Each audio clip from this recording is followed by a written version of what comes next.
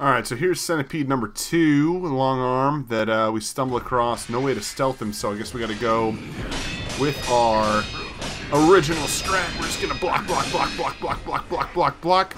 Get that posture built up.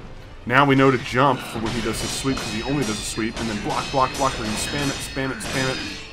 We're gonna take this guy out purely posture based. Jump. Okay. He's almost done phase 1. Yep.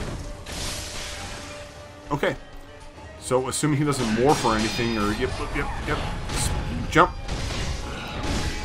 and block, block, block, block, just spam that L1, spam it, spam it, spam it, spam it, ooh.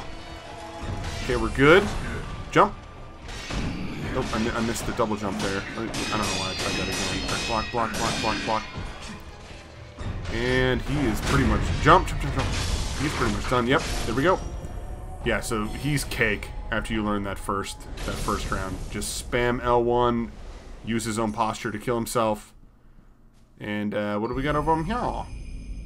Large fan. Ooh, new prosthetic. Okay, cool.